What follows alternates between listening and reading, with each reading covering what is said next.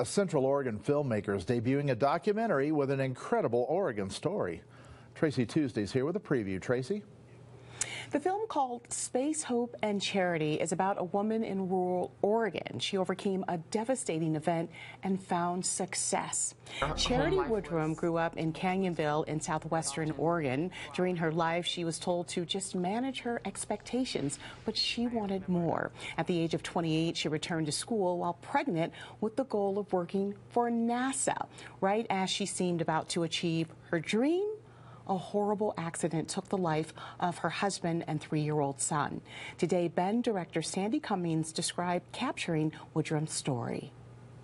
You know, the world really was throwing bad things at her. The universe was throwing bad things at her from the time she was a kid. She grew up in poverty in rural Oregon, and all of the messages she was getting were, don't set your sights too high. And at one point, she was even living in her car, then suffers this incredible tragedy, and yet in spite of all of that, she still finds purpose and meaning in her life.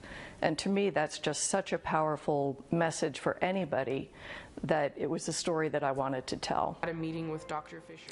Woodrum is currently working towards her PhD in astrophysics at the University of Arizona. She's also the head of a charity called Woody Stars in honor of her son, helping people get started in university STEM programs. The film Space, Hope, and Charity will be shown in Seattle on January 9th.